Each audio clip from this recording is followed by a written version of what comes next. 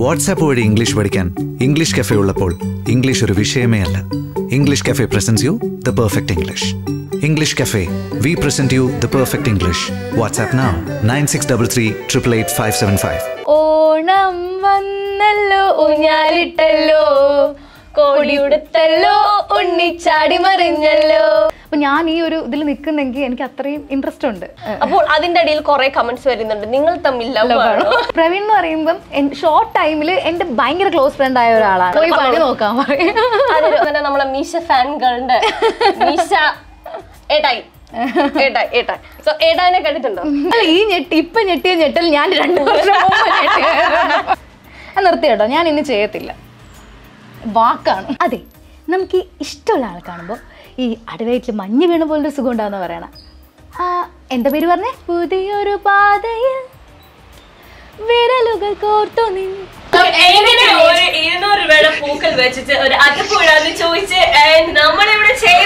സിമ്പിളായിട്ടൊന്നും ചെയ്യാൻ പറ്റും. നമ്മൾ സാധാരണ ഈ ജംഗ്ഷനിലൊക്കെ ഈ പിള്ളേർ വന്നിടുന്ന പോലെ ഒന്നല്ല. ഇത് ടൈം എടുത്ത് നമ്മൾ എത്ര മണിക്ക് തുടങ്ങിയതാ? ഉത്രാട പൂവിളിയിൽ Keralam ഉണരുകയായി. So welcome to variety media. മാർച്ച രേഖ രാജു.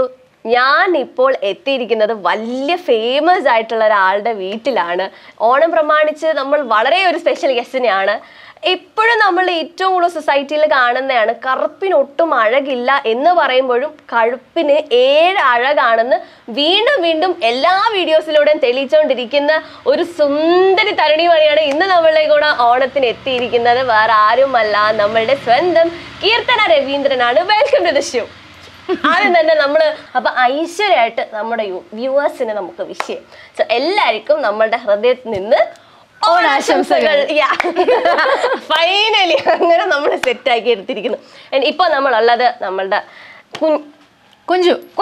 എനിക്ക് കീർത്തന എന്ന് വിളിക്കുന്നതിന് വലിയ കീർത്തന രവീന്ദ്രൻ എന്ന് വിളിക്കുന്നതിനും കാട്ടി കുഞ്ചു ഞാൻ കുഞ്ഞു, ഇത് കുഞ്ചു. അപ്പൊ കുഞ്ഞു ആൻഡ് കുഞ്ചുവിന്റെ ഒരു വലിയ ഒരു ഓണം, ഒരു കുഞ്ഞൊരു ഓണമാണ് നമ്മൾ ഇന്ന് ആഘോഷിക്കാൻ പോകുന്നത്. അപ്പൊ ഇന്ന് അമ്മുമ്മയുടെ വീട്ടിലാണ് നമ്മൾ ഉള്ളത്, ആറ്റിങ്ങലുള്ള. അപ്പൊ നമ്മളിപ്പോ എന്താണ് പരിപാടി? പറഞ്ഞു കൊടുത്തോളൂ. നമ്മളൊരു ചെറിയൊരു അത്ത പൂക്കളം സെറ്റ് ചെയ്യാൻ പോവാണ്. നമ്മൾ രണ്ടുപേരും ഭയങ്കര എന്താ പറയാ എക്സ്പീരിയൻസ് ഉള്ളവരായതുകൊണ്ട് തന്നെ നല്ലൊരു അത്ത, വളരെ ആർട്ടിസ്റ്റിക് സെൻസ് ഉള്ള 2 ആൾക്കാരാണ്. നമ്മളൊക്കെ പണ്ടത്തെ കാലത്ത് ഈ പരലുപ്പൊക്കെ ഇട്ട്, സത്യമായിട്ടാണ് നമ്മളവിടെ പരലുപ്പാണ് ഇവിടെയൊക്കെ പൂവൊക്കെ. എനിക്കൊന്ന് ഞാൻ സ്കൂൾ ടൈമിൽ എങ്ങാണ്ട് പഠിക്കുന്ന ടൈമിലാണെന്ന് തോന്നുന്നത് ഇട്ടിട്ടുള്ള പിച്ച. പിന്നെ പറ, ഇപ്പം എന്താണ് വിശേഷങ്ങൾ? അങ്ങനെ ഇരിക്കുകയാണ് എല്ലാ വീഡിയോസിലും. എനിക്കൊന്ന് മലയാളത്തില് ആദ്യമായിട്ട് നമ്മൾ കണ്ടിട്ടുള്ള ഫിൽറ്റേഴ്സ് ഇട്ടിട്ട് പിന്നെ എഡിറ്റ് ചെയ്യുന്ന ടൈമിൽ അങ്ങനെ ഫിൽറ്റേഴ്സ് കുത്തി കയറ്റുന്ന ആൾക്കാരാണ് കൂടുതൽ. അങ്ങനെ മെജോറിറ്റി, ഞാൻ കുറ്റം പറയില്ല, അത് ഓരോരുത്തരും ഇഷ്ടം. പക്ഷെ എങ്കിൽ പോലും ഈ ഒരു കളറിൽ അത്രയും അധികം കോൺഫിഡൻസ് അല്ല. ഞാൻ ഫിൽറ്റർ ഇല്ലെങ്കിലും ബ്യൂട്ടിഫുൾ എന്ന കോൺഫിഡൻസോടെ മലയാളത്തിൽ ആദ്യമായിട്ട് നോ ഫിൽറ്റർ റീൽസ് ചെയ്യാൻ തുടങ്ങി. അപ്പൊ ആദ്യം തന്നെ ഞാൻ ചോദിക്കുക, ഇങ്ങനത്തെ ആ ഒരു കോൺഫിഡൻസ് എവിടെ നിന്നായിരുന്നു? എപ്പോഴെങ്കിലും തോന്നിയിട്ടുണ്ടോ അയ്യോ എനിക്ക് നെഗറ്റിവിറ്റി വരും? എങ്ങനെ ആ ഒരു റെസ്പോൺസ് എങ്ങനെ ഉണ്ടായിരുന്നു? ലൈക്ക് നോൺ ഫിൽറ്റർ റീൽസ് അല്ലേ? ആക്ച്വലി ഞാൻ മുമ്പ് ഫിൽറ്റർ ഇട്ടിട്ടായിരുന്നു വീഡിയോ ഒക്കെ ചെയ്തുകൊണ്ടിരുന്നത്. പക്ഷേ നോൺ ഫിൽറ്റർ റീൽസിന്റെ ഒരു പ്രതികരണം എന്നെ ഭയങ്കരമായിട്ട് അതിശയിപ്പിച്ചിട്ടുണ്ട്. എനിക്ക് ഓൾമോസ്റ്റ് 4 crore വ്യൂസ് വരെ ഒരു വീഡിയോക്ക് വന്നിട്ടുണ്ട്. അത് നോൺ ഫിൽറ്റർ വീഡിയോസ്.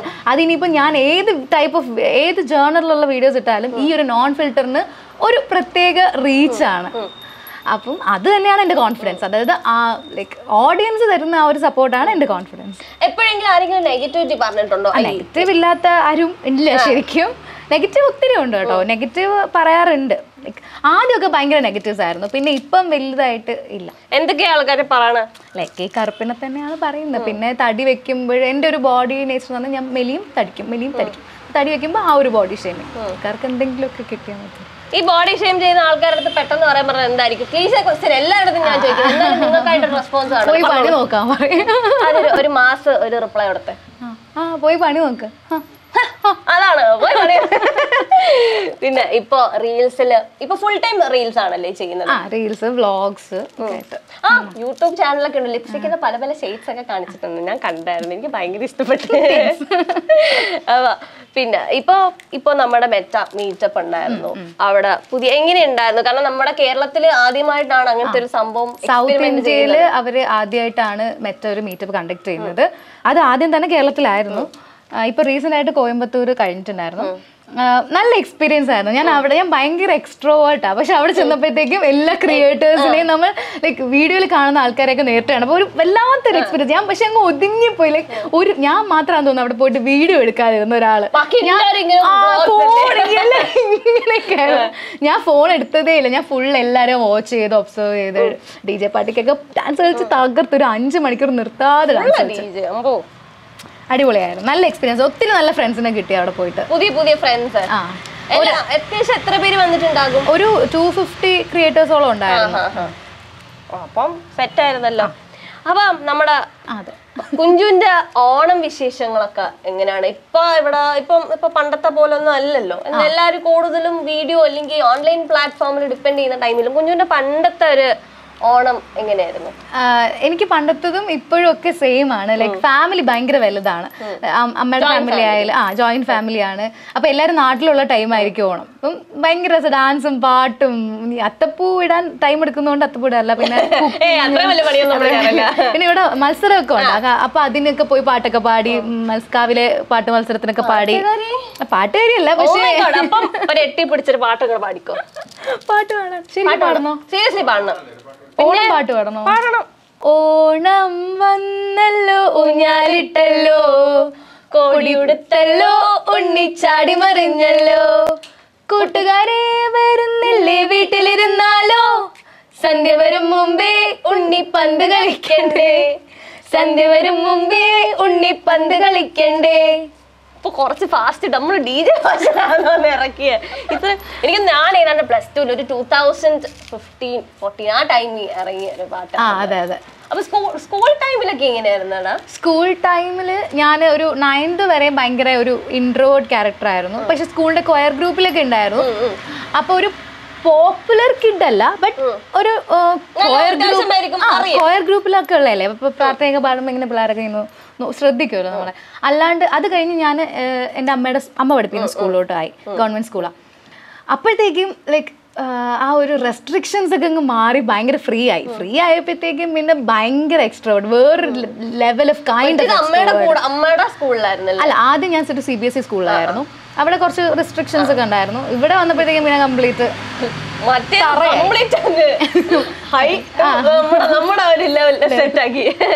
ഇവിടെ വന്നപ്പോഴത്തേക്ക് പിന്നെ അറിയാലോ ഗവൺമെന്റ് സ്കൂളിന്റെ ഓരോ കലോത്സവവും അവരെ കുറച്ചും കൂടെ വൈബ്രന്റ് ആണ്, ഭയങ്കര ലൗഡ് ആയിട്ടുള്ള. പിന്നെ ഗേൾസ് സ്കൂളും കൂടെ ആയിരുന്നു. പിന്നെ പിന്നെ ഞാൻ വിമൻസ് കോളേജിൽ പഠിച്ചാലും നമുക്ക് അറിയാലോ. പിന്നെ സെറ്റാണ്, അറിയാലോ.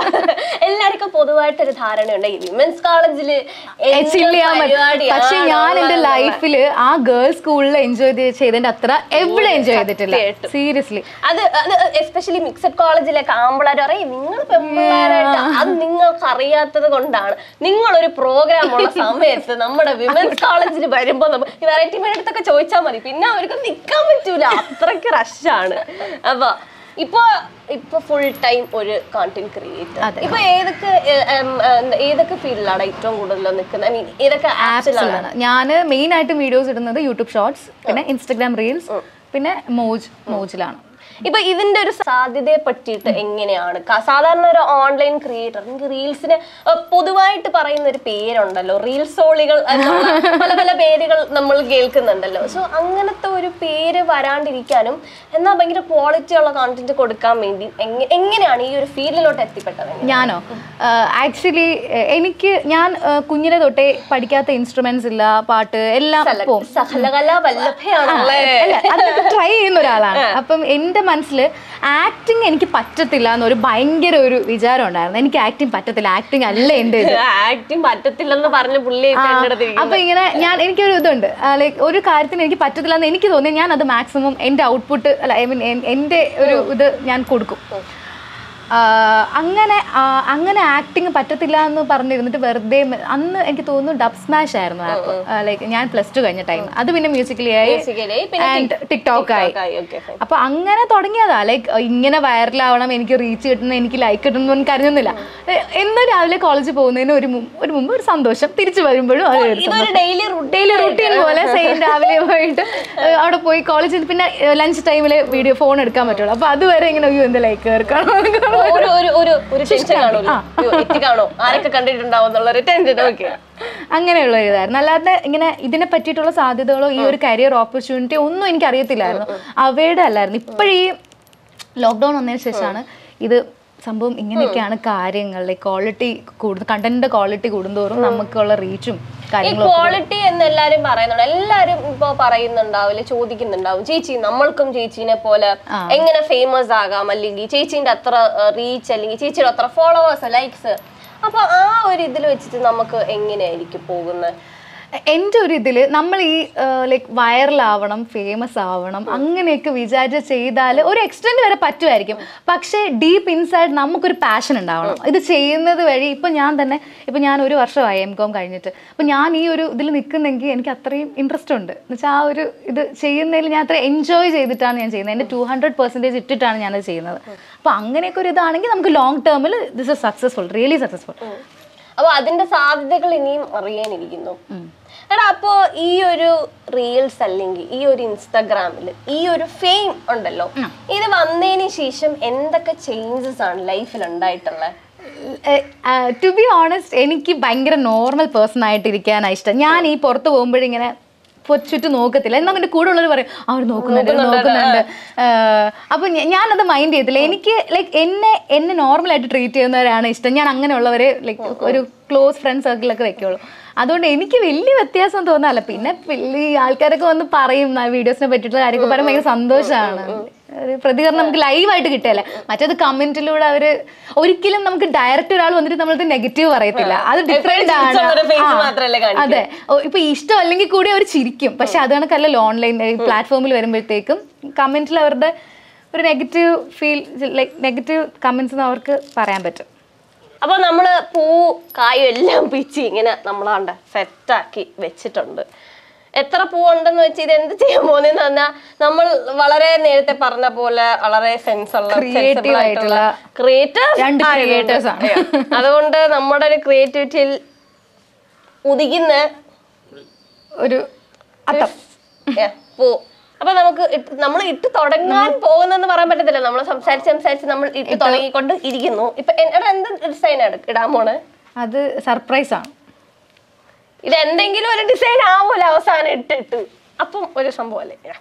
അടാ, അപ്പൊ പണ്ട് ഇപ്പൊ ജോയിന്റ് ഫാമിലി ആണെന്ന് പറഞ്ഞല്ലോ. അപ്പൊ പണ്ട് ഓണം ആഘോഷിച്ച സമയത്ത് എന്തെങ്കിലും കുരുത്തക്കേട് അങ്ങനത്തെ ഫണ്ണി ഇൻസിഡൻസ് എന്തെങ്കിലും ഉണ്ടായിട്ടുണ്ടോ? ഞാൻ ഇപ്പോഴത്തെ പോലെ തന്നെ ഭയങ്കര നല്ല കുട്ടിയായിരുന്നു, ഭയങ്കര നല്ല കുട്ടിയായിരുന്നു. അപ്പൊ എന്റെ അച്ഛന്റെ ബ്രദേഴ്സിൽ ഒരാൾ എന്റെ ഭയങ്കര ഫേവറേറ്റ് ആയിട്ടുള്ള ഒരു, ഞാൻ പാപ്പൻ എന്നാ വിളിക്കുന്നത് അച്ഛന്റെ ബ്രദേഴ്സിനെല്ല. അപ്പൊ ഫേവറേറ്റ് ആയിട്ടൊരു പാപ്പൻ ഉണ്ടായിരുന്നു. പുള്ളിക്കാരൻ എന്ന് വെച്ചാൽ എല്ലാവർക്കും പുള്ളിക്കാരനെ ഭയങ്കര പേടിയാ. എന്നാൽ പുള്ളിക്കാരൻ എൻ്റെ അടുത്ത് ഭയങ്കര സ്നേഹമാണ്. പക്ഷെ എല്ലാവരും ഇങ്ങനെ വിറയ്ക്കും, പക്ഷെ ഞാൻ ഭയങ്കര ഫേവറേറ്റാ. അപ്പൊ എനിക്ക് തിരിച്ചു അങ്ങനെ ഭയങ്കര സ്നേഹം. അപ്പൊ ആ ടൈമിൽ 2000 ടൈമില് മറ്റേ നമ്മുടെ ആ ഫോണില്ല, അന്നത്തെ ആ ഫോണില്ലേ, ഏതോ ഒരു ഫോൺ നമുക്ക് കയ്യിൽ ക്യാരി ചെയ്യാൻ പറ്റുന്ന ഫോൺ, ആ ഒരു ലൊക്കാലിറ്റിയിൽ പുള്ളിക്കാരാണ് ആദ്യം മേടിക്കുന്നത്. അപ്പൊ എനിക്ക് ഭയങ്കര സ്നേഹമാണല്ലോ. അപ്പൊ സ്നേഹം കൂടിയിട്ട് ഞാൻ പാപ്പന്റെ ഫോണ് വൃത്തിയാക്കാന്ന് വെച്ചിട്ട് വെള്ളത്തിൽ കൊണ്ട് മുക്കി. എനിക്ക് ഇതിലൊരു ഹിന്ദി സീരിയൽ ഉണ്ടല്ലോ, ലാപ്ടോപ്പ് കഴിയോളത്തില്. എന്നിട്ട് പാപ്പം വല്ലതും പറഞ്ഞോ? എല്ലാരും പേടിച്ചിരിക്കുക. അതായത് എന്നെ അടിച്ചു നോക്കുമെന്നുള്ള അത്ര ദേഷ്യമാണ്. പുള്ളിക്കാരൻ പറഞ്ഞു കുഴപ്പമില്ല, കൊച്ചല്ലേ, അവള് കൊച്ചല്ലേ എന്ന് പറഞ്ഞിട്ട് സ്കൂളില് കാലഘട്ടങ്ങളില് ഇത് പറഞ്ഞപ്പോഴ അങ്ങനെ എന്തെങ്കിലും പ്രണയമോ അങ്ങനെ എന്തെങ്കിലും ദൗർബല്യങ്ങൾ എന്ന് പറയാൻ പറ്റൂല? ഇല്ല. CBSE പഠിച്ച ഒരു കുട്ടിക്ക് പ്രണയം അല്ലെങ്കിൽ ഈ സ്കൂൾ കാലഘട്ടത്തിൽ പ്രണയം ഇല്ല എന്ന് പറയുന്നതിൽ ഞാൻ വിശ്വസിക്കും. ഇല്ല, CBSE സ്കൂളില് അവിടുത്തെ പിള്ളേർക്ക് എന്നെ അറിയോന്നും കൂടി അറിയത്തില്ല. മിക്സഡാ. പക്ഷെ അതിനുശേഷം അവിടെ നിന്ന് ഇറങ്ങിയതിന് ശേഷമാണ് ഞാൻ കൂട്ടാവുന്നത് എല്ലാവരുമായിട്ട്. അപ്പം ഇപ്പം നമ്മൾ അതിലോട്ട് എത്തിച്ചേരുമ്പോൾ, ഒഴുകി വരുമ്പോൾ നമ്മൾ ഒരു ചേട്ടനെയും ചേച്ചിയും ഇങ്ങനെ കുറെ ഫോട്ടോസുകൾ കാണുന്നുണ്ട്. അപ്പോൾ അതിന്റെ അടിയിൽ കുറെ കമന്റ്സ് വരുന്നുണ്ട്, നിങ്ങൾ തമ്മിൽ ലവ് ആണോ? ഞാൻ തന്നെ ഇടാറുണ്ട് ആ ഒരു കമന്റ്. ഭയങ്കര ഇതാ, ഞാൻ എപ്പോഴും ഇടാറുണ്ട്. എന്ന് വെച്ചാൽ കേട്ട് മടുത്ത്, ലൈക്ക് രണ്ടുപേർക്ക് ഫ്രണ്ട്സ് ആയിട്ട് ഇരിക്കാൻ പറ്റത്തില്ല എന്നുള്ള ഒരു ഇതാ. അപ്പൊ അങ്ങനെ ഈ നിങ്ങൾ തമ്മിൽ ലവ് ആണോ എന്ന് കുറെ ക്വസ്റ്റ്യൻസും കമന്റ്സ് ഒക്കെ വരുന്നുണ്ടല്ലോ. അപ്പം അതിനെ പറ്റിയിട്ട് എന്താണ് ഇൻ ഫ്യൂച്ചറില്? ഇപ്പോ അതാരാണ്? എന്റെ ബെസ്റ്റ് ഫ്രണ്ട് ആണ്. അപ്പൊ ബെസ്റ്റ് ഫ്രണ്ടിലോട്ടൊരു ബോയ് ഫ്രണ്ടിലോട്ടൊരു പദവി ഇല്ല, നമുക്കത് പ്രെഡിക്റ്റ് ചെയ്യാൻ പറ്റത്തില്ലല്ലോ. നമ്മുടെ ലൈഫിൽ ആരൊക്കെ ആരായി മാറും എന്നൊന്നും പ്രെഡിക്റ്റ് ചെയ്യാൻ പറ്റില്ല. അതേ കണക്ക് തന്നെ പെട്ടെന്ന് തീരുമാനിക്കേണ്ട ഒന്നല്ല. എനിക്ക് അക്കോർഡിംഗ് ടു മീ റിലേഷൻസ് ഒന്നും അങ്ങനെയല്ല. അത് നോക്കാം. പിന്നെ കമന്റ്സ് അത് ആൾക്കാർക്ക് ഇപ്പൊ ആരായാലും, ഞാനൊന്നല്ല ആരിട്ടാലും ആ ഒരു ശുഷ്കാന്തി ഉണ്ട് അത് എന്താണെന്ന് അറിയാനുള്ള. ഇപ്പൊ ഈ പ്രവീൺ ആരാണ് സംഭവം? പ്രവീൺ എൻ്റെ ഭയങ്കര ക്ലോസ് ഫ്രണ്ട് ആണ്. ലൈക്ക് എനിക്ക് ശരിക്കും എൻ്റെ ബെസ്റ്റ് ഫ്രണ്ട്സ് എന്ന് പറയുന്നത് കുഞ്ഞിലെ തൊട്ടേ ഇപ്പൊ വരെയുള്ള ഫ്രണ്ട്സ് ആണ് എൻ്റെ ഏറ്റവും അടുത്ത ക്ലോസ് ഫ്രണ്ട്സ്. പക്ഷേ പ്രവീൺ എന്ന് പറയുമ്പം ഷോർട്ട് ടൈമിൽ എൻ്റെ ഭയങ്കര ക്ലോസ് ഫ്രണ്ട് ആയ ഒരാളാണ്. ലൈക്ക് നമുക്ക് സെയിം വൈബാണ്, നമ്മൾ ഒരേ ക്യാരക്ടറും ഒക്കെ ഡിസോർഡേഴ്സ് ഉള്ള ആളാണ്. അത് കണക്കിന് പുള്ളിക്കാരുടെ ബ്രദറും അങ്ങനെ തന്നെയാണ്. നമ്മൾ ഫുൾ വൈബാണ്. നമ്മൾ ഈ മെന്റൽ ഇൽനെസ് എന്നൊക്കെ പറയുമ്പോ ചിലവര് വിചാരിക്കുന്നത് അങ്ങനെയല്ല. നമ്മള് ഈ പോസിറ്റീവായിട്ട് പറഞ്ഞതാണ്. ഈ ഒരേ ഉടായ്പുള്ള ആൾക്കാരെ മീറ്റ് ചെയ്യുന്ന അറിയത്തില്ല, അതാട്ടോ മെന്റൽ ഇൽനെസ് എന്ന് പറയുമ്പോ അങ്ങനെ ചിന്തിച്ചൊന്നും പോകണം. നമ്മൾ അങ്ങനെയൊന്നുമല്ല. അപ്പൊ കുഞ്ഞിന് ഏറ്റവും ഇപ്പം നമ്മുടെ പ്രവീണിന്റെ കാര്യം പറഞ്ഞത്, ഇപ്പൊ പ്രവീൺ അല്ലെങ്കിൽ നമുക്ക് അറിയാൻ പറ്റില്ല എന്ന് പറഞ്ഞത്, എങ്ങനത്തുള്ള ഒരു ഹസ്ബൻഡ് അല്ലെങ്കിൽ ഒരു ഫ്യൂച്ചർ പാർട്ട്ണർ ഓഫ് കോഴ്സ് പാർട്ട്ണറിനെ ആയിരിക്കും ആഗ്രഹിക്കുന്നത്? എല്ലാ പെൺകുട്ടികൾക്കും ഇല്ലെന്നൊന്നും പറയില്ല, എല്ലാ പെൺകുട്ടികൾക്കും കാണൂല അവരുടേതായിട്ടുള്ള ഒരു കൺസെപ്റ്റിലുള്ള ഇങ്ങനെയായിരിക്കണം എൻ്റെ പയ്യൻ, ഇങ്ങനെ ആയിരിക്കണം. സോ എന്തൊക്കെയാണ് കൺസെപ്റ്റുകൾ? എനിക്ക് ശരിക്കും ഇൻഡിപെൻഡന്റ് ആയിട്ട് നിൽക്കാനാണ് ഇഷ്ടം. അപ്പൊ ആ ഒരു ഇൻഡിപെൻഡൻസ് ഇപ്പൊ എനിക്ക് വീട്ടിൽ കിട്ടുന്ന ഫ്രീഡം, ലൈക്ക് ഒരു പാർട്ട്ണർ വന്നാൽ ഇപ്പൊ ലൈക്ക് ലിവിങ് ആണെങ്കിലും മാരേജ് ആണെങ്കിലും ആ ഒരു ഫ്രീഡം കിട്ടണം. അങ്ങനെ ഫ്രീഡം തരുന്ന ആരെങ്കിലും മതി. പിന്നെ കെൽപ്പൻ പറ്റത്തില്ല, സോറി. ഞാൻ ഭയങ്കര എന്താ പറയാ ഡെവലപ്ഡ് മൈൻഡുള്ള ക്യാന്തരിയാക്കാൻ പറ്റില്ല.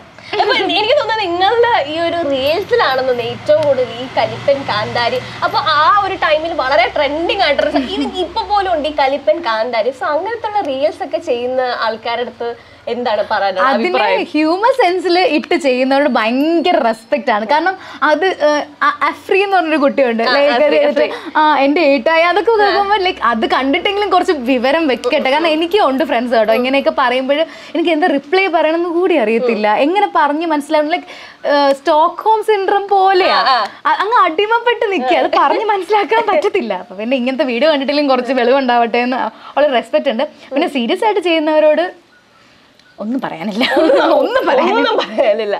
എനിക്ക് തോന്നുന്നു റീൽസ് ചെയ്യുന്ന ടൈമിൽ എനിക്ക് തോന്നുന്നു ആദ്യമായിട്ട് നോ ഫിൽട്ടർ വീഡിയോസ് ചെയ്യാൻ തുടങ്ങി കുഞ്ചാന്ന് തോന്നുന്നു.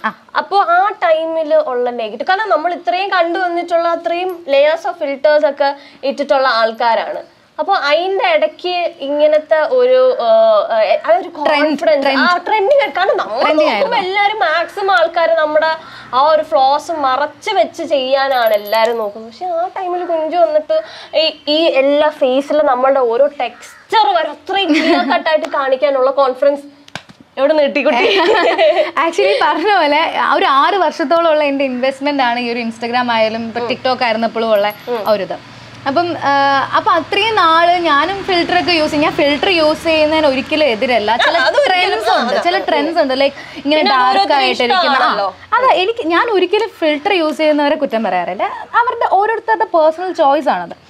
അപ്പോൾ അങ്ങനെ ഇരിക്കെ ഈ 6 years ആയിട്ട് കിട്ടാത്ത ഒരു റെസ്പോൺസ് ആണ് എനിക്ക് ആ ഒരു നോ ഫിൽറ്റർ ഇട്ട് നമ്മുടെ ഫേസിലെ ഓരോ എന്താ പറയാ എല്ലാം ഭയങ്കര എന്തോ ഒരു പേര് പറയും, എന്തേലും ആയിക്കട്ടെ, അതിങ്ങനെ പ്രൊജക്റ്റ് ചെയ്ത് കാണിച്ചപ്പോൾ എനിക്ക് കിട്ടിയ റെസ്പോൺസ് അത് തന്നെയാണ് എൻ്റെ കോൺഫിഡൻസും.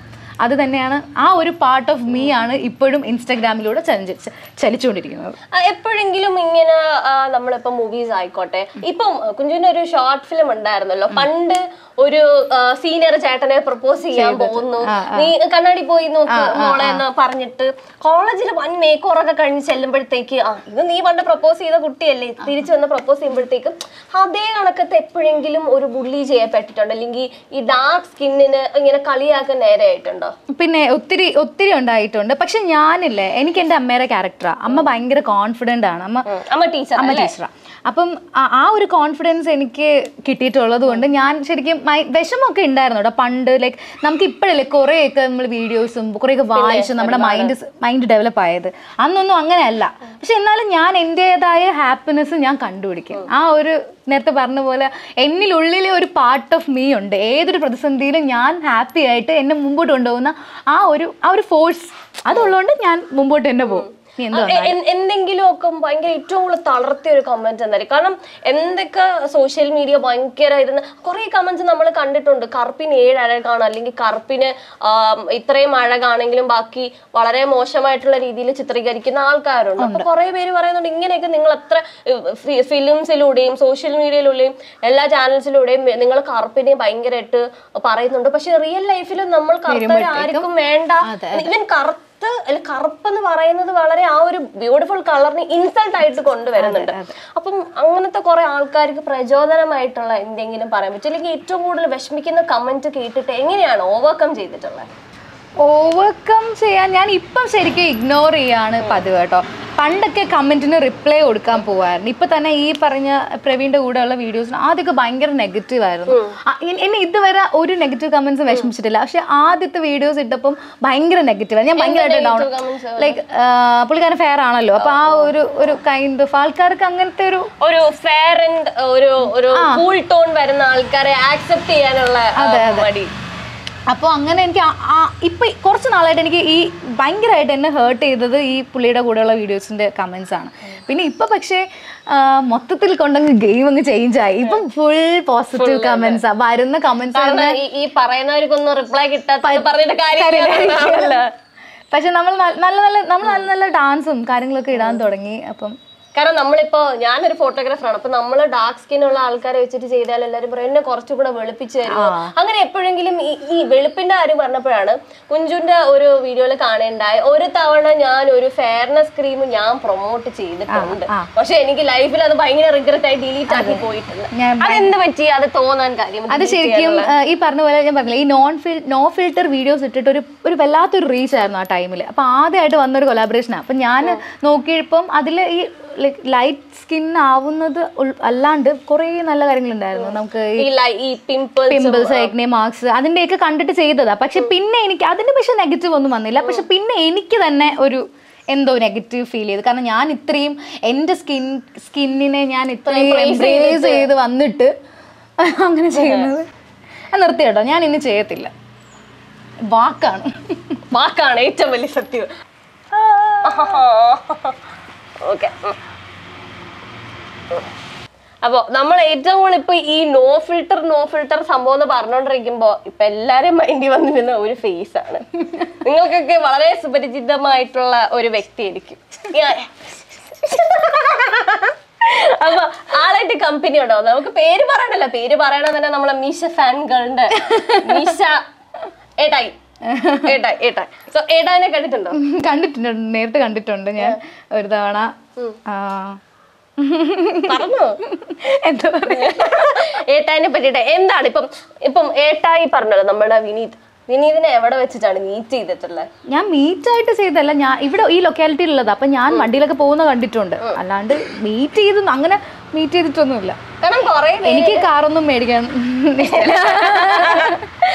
ഇപ്പം കുറെ പേര് പറയുന്നുണ്ട് ആള് ഭയങ്കര നേരിട്ട് കാണാൻ, അല്ലെങ്കിൽ ഫിൽറ്റർ നമ്മൾ കാണുന്നത് ഒരുപാട് വ്യത്യാസമുണ്ട്. പിന്നെ നിങ്ങൾ ഈ ഇപ്പൊ ഞെട്ടിയ ഞെട്ടൽ ഞാൻ 2 വർഷം എങ്ങനെ ഉണ്ടായിരുന്നു? ആൾ എപ്പോഴെങ്കിലും തോന്നിയിട്ടുണ്ട് ഈ പറയുന്നതിൽ എന്തെങ്കിലുമൊക്കെ കറക്റ്റ് ആയിട്ടുള്ള കാര്യങ്ങളാണെന്നുള്ള? പുള്ളിയെ പറ്റിയുള്ള ന്യൂസ് ആണോ? അതിനെ പറ്റിയിട്ട് എനിക്ക് സംസാരിക്കാൻ ഒന്നും പറയാനില്ല, വേണ്ട. അതിനെ പറ്റി നമുക്ക് കടക്കണ്ട. പക്ഷെ എനിക്ക് പറയാനുള്ളത്, like what you see in screen is not A real life. Social മീഡിയയിൽ നമ്മൾ കാണുന്ന ഒരു ലൈഫല്ല നമ്മൾ യഥാർത്ഥത്തിൽ ലീഡ് ചെയ്യുന്നത്. നിങ്ങളത് മനസ്സിലാക്കണം. എല്ലാവരും വിചാരം ഇവരൊക്കെ ഫുൾ ടൈം ഹാപ്പിയാണ്, അതാണ്. നമുക്കും ഡിഫറെൻ്റ് ആയിട്ടൊരു ലൈഫാണ്. അതേ കണക്കാണ് അവിടെ പറ്റിയത്. എല്ലാവരും ഭയങ്കര ഹൈപ്പ് കൊടുത്ത് പുള്ളിക്കാരനെ ഒരു ഇത് വന്നിട്ട് പെട്ടെന്ന് ഇങ്ങനെ ആണെന്ന് അറിഞ്ഞപ്പോൾ നമുക്ക് അക്സെപ്റ്റ് ചെയ്യാൻ പറ്റത്തില്ല. എല്ലാവരുടെ കാര്യത്തിലും അങ്ങനെയാണ്. ഇനിയിപ്പോൾ ഈവൻ ഇപ്പോൾ ഫിലിം സ്റ്റാർസിൻ്റെ കാര്യത്തിലായാലും അങ്ങനെയാണ്. ഒരു കാര്യം പറയട്ടെ, ഞങ്ങൾ ഇട്ടിട്ട് കുഞ്ഞു അവിടെ വേറൊരു ഞാനിവിടെ വേറൊരു ഡിസൈൻ. ഞങ്ങൾ പല പല ഡിസൈൻസ്. അതേ ഈ സംസാരിച്ചുകൊണ്ടിരുന്നപ്പം എനിക്ക് പെട്ടെന്ന് മറ്റേ ദുൽഖർ സൽമാൻ ഹേ കുഞ്ചു എന്ന് പറഞ്ഞു നിന്നിട്ട് നമ്മളുടെ നസ്രീന്റെ അടുത്ത് സംസാരിക്കുന്നത് സീരിയസ്ലി എനിക്ക് അതേപോലെ ഞങ്ങളെ നസ്രീനെ കൊണ്ടുപോവാ. ശരിക്കും എനിക്ക് ആ പേര് കിട്ടുന്നത്, കുഞ്ചു എന്നുള്ള പേര് കിട്ടുന്നത് ബാംഗ്ലൂർ ഡേയ്സ് ഫിലിം ഇറങ്ങിയതിന് ശേഷമാണ്. എൻ്റെ ബെസ്റ്റ് ഫ്രണ്ട് ഉണ്ട്, ലൈക്ക് നമ്മൾ ആ സിനിമയിലെ പോലെ തന്നെയാണ്. അപ്പോൾ അവനാണ് എന്നെ ആദ്യമായിട്ട് കുഞ്ചു എന്ന് വിളിക്കുന്നത്. ഓക്കെ, നസ്രിയുടെ സൗണ്ട് അല്ലേ? ഓക്കെ, ഞാൻ ശ്രമിച്ചു നോക്കാം. എനിക്ക് ഇപ്പം ഭയങ്കര മാറ്റമുണ്ട്. നിങ്ങൾ കേൾക്കുമ്പോ എങ്ങനെയാ? പക്ഷെ അതേ ഞാനൊരു ഡയലോഗ് പറയാം, എല്ലായിടത്തും എപ്പോഴും പറയുന്നതാണ്. അതെ, നമുക്ക് ഇഷ്ടമുള്ള ആൾ കാണുമ്പോൾ ഈ അടിവയറ്റിൽ മഞ്ഞ് വീണ പോലൊരു സുഖം ഉണ്ടാവുന്ന പറയണം. എന്താ പേര് പറഞ്ഞേ? യാഡ്ലി. യാഡ്ലി കാണുമ്പോൾ എനിക്കത് ഇല്ല, സോറി കേട്ടോ. ഇത് എങ്ങനെ കണ്ടുപിടിച്ച? എനിക്ക് സ്വന്തമായിട്ട് നസ്രിയുടെ സൗണ്ട് ഉണ്ടെന്നുള്ള ഒരു റിയലൈസേഷൻ. ഒരു ഫ്രണ്ടിനോട് ഞാൻ ഫോണിൽ പണ്ട് ഫോണൊക്കെ വാങ്ങുന്ന സമയത്തുണ്ടല്ലോ, അപ്പൊ ഇങ്ങനെ ഫ്രണ്ടിനെ വിളിച്ച് ഇങ്ങനെ സംസാരിച്ചപ്പോൾ ഈ സൗണ്ട് ഞാൻ എവിടെയോ കേട്ടിട്ടുണ്ടോ ഇങ്ങനെ പറഞ്ഞു. അപ്പൊ ഞാനിങ്ങനെ ഒന്ന് ആലോചിച്ചു അങ്ങനെ ഞാനിങ്ങനെ പിന്നെ സൗണ്ട് പിന്നെ ഫോൺ വിളിക്കുന്നവരെല്ലാരും ആദ്യമായിട്ട് ഫോൺ കിട്ടിയ സമയത്തായിരുന്നു. എപ്പോഴെങ്കിലും നസ്രി ഇത് കണ്ട് കോണ്ടാക്ട് ചെയ്യോ അങ്ങനെ എന്തെങ്കിലും പറഞ്ഞിട്ടുണ്ടോ? എനിക്ക് ഭയങ്കര ആഗ്രഹമാണ് നസ്രിയെ ഒന്ന് കേൾപ്പിക്കണം. നസ്രി ഇത് കാണാൻ ഇടവരെയാണെങ്കിൽ നസ്രീന്റെ അടുത്ത് എന്താണ് പറയാനുള്ളത്? എനിക്ക് ഭയങ്കര ഇഷ്ടമാണ്. നമ്മളെ സൗണ്ട് സെയിം കേട്ടോ. പിന്നെ നസ്രി ആക്ച്വലി എൻ്റെ സീനിയർ ആയിരുന്നു കേട്ടോ കോളേജിൽ. ഞാൻ ഫസ്റ്റ് ഇയർ പഠിക്കുമ്പോൾ പുള്ളിക്കാരി അങ്ങനെ എന്തോ ഒരു വന്നിട്ടുണ്ടോ അവിടെ, വാനിസിലാണ് പഠിച്ചത് കേട്ടിട്ടുണ്ട് ഞാൻ. ഓഹോ, നിങ്ങൾ തമ്മിൽ അങ്ങനെ ഒരു കണക്ഷൻ ഉണ്ടായിരുന്നല്ലേ? കോളേജിൽ വന്നിട്ടില്ല, അങ്ങനെ എന്തോ ഉണ്ടോ എന്നിട്ടല്ലേ. അപ്പൊ ഇത്രയും സൗണ്ടില് ഇതൊക്കെ നമുക്ക് കാണിച്ചു തന്നെ നമുക്കൊരു പാട്ട് പാടി തരുമോ? പക്ഷെ എനിക്ക് നസ്രിയുടെ സൗണ്ട് തന്നെ ആവുമെന്നൊന്നും അറിയത്തില്ല, ഞാൻ ശ്രമിച്ചു നോക്കാം. നമ്മളൊക്കെ സെറ്റാക്കാം. പുതിയൊരു പാതയിൽ വിരലുകൾ കോർത്തു നിൻ അരികെ നടന്നിടാൻ കാലമായി, മഴയുടെ തന്തിയിൽ പകൽ മീട്ടിയ വേളയിൽ കുളിരല തേടുവാൻ മോഹമായി, അനുരാഗം തനുവാകെ മഞ്ഞായി വീഴുന്നുവോ, മിഴിനാളം മിന്നുന്നുവോ. ആ സാധനം കൂടെ പാട്, ആ ടൂണും കൂടെ.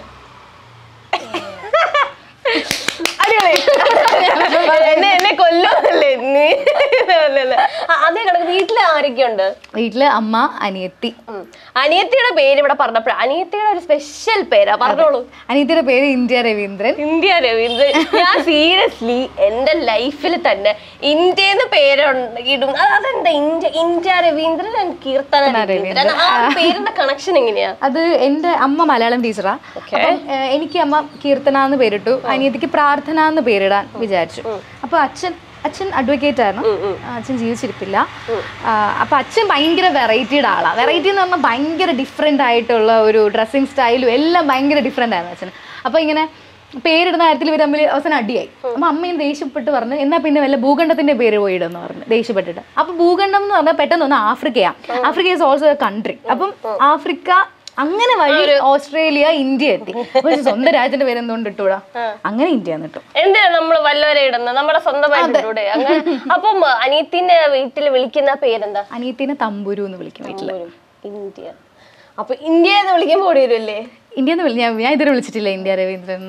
അപ്പൊ ഇനിയിപ്പോ ഏറ്റവും നമ്മുടെ മോസ്റ്റ് ഗോൾ എന്തായിരിക്കും?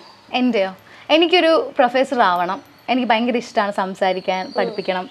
ലൈക്ക് അമ്മയുടെ ആ ഒരു ടീച്ചിങ് പ്രൊഫഷനെ എനിക്ക് കണ്ടിന്യൂ ചെയ്യണമെന്നുണ്ട്. PhD ചെയ്യണം.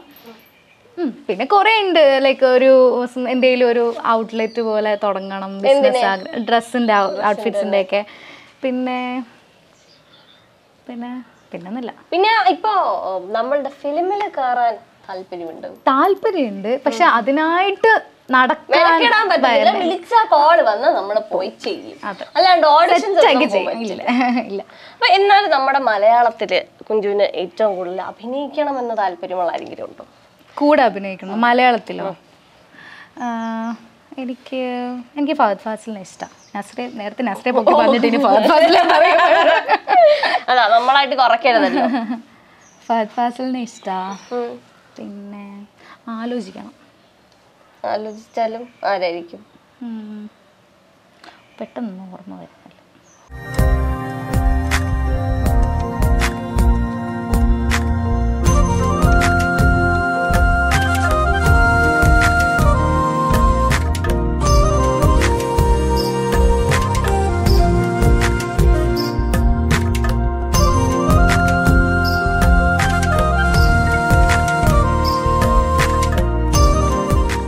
അപ്പൊ നമ്മള് ഫൈനലി സെറ്റായി.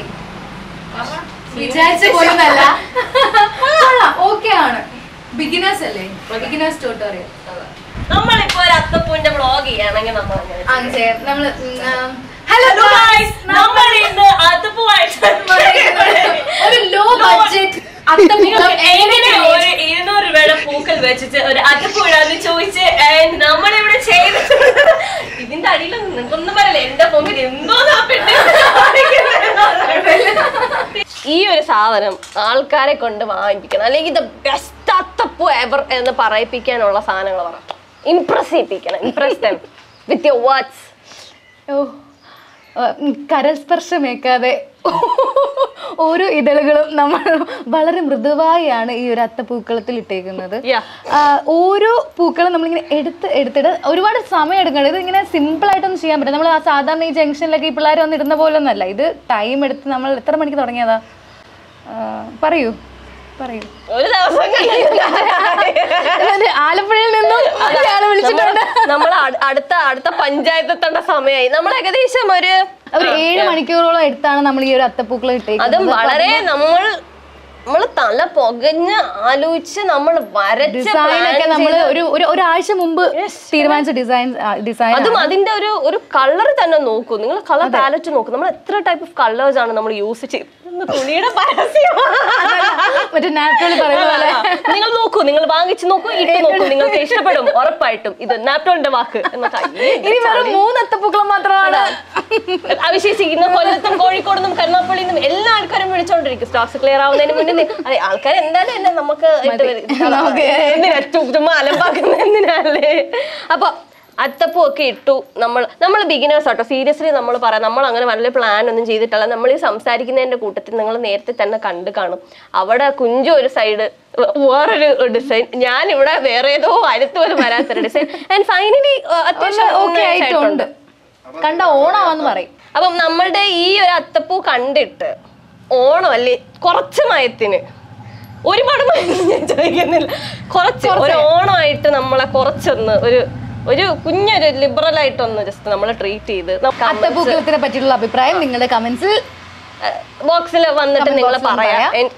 നിങ്ങളുടെ ഓരോ അഭിപ്രായങ്ങളും വളരെ വിലപ്പെട്ടതാണ്. നമ്മുടെ കുഞ്ചുവിന്റെ വക നമ്മുടെ വെറൈറ്റി മീഡിയയുടെ പ്രേക്ഷകർക്ക് ഒരു കുഞ്ഞ് ഓണം പാട്ട് ഞാൻ താളം വിളിക്കാം. ഓക്കെ പാടിക്കാം. ഉത്രാടപ്പൂവിളിയിൽ കേരളമുണരുകയായി, പൂത്തിരയാടും ഗ്രാമവസന്തം തിരുമുടി അണിയുകയായി. ഉത്രാടപ്പൂവിളിയിൽ കേരളമുണരുകയായി, പൂത്തിരയാടും ഗ്രാമവസന്തം തിരുമുടി അണിയുകയായി. പടയണിയും തേൻ പഴമകളും പഴമുതിരും പൊൻപാഴ്വണവും മധുമയ ലഹരിയിൽ അടിമുടി ഉലയുകയായി. പ്രകൃതി തൊഴുതുണരും ഇവിടെ ഒരുമയുടെ രാഗഭാവലയനം ലയനം. ഉത്രാടപ്പൂവിളിയിൽ കേരളമുണരുകയായി, പൂത്തിരയാടും ഗ്രാമവസന്തം തിരുമുടി അണിയുകയായി. നമ്മളുടെ വെറൈറ്റി മീഡിയയുടെ എല്ലാ പ്രേക്ഷകർക്കും ഹൃദയം നിറഞ്ഞ ഓണാശംസകൾ.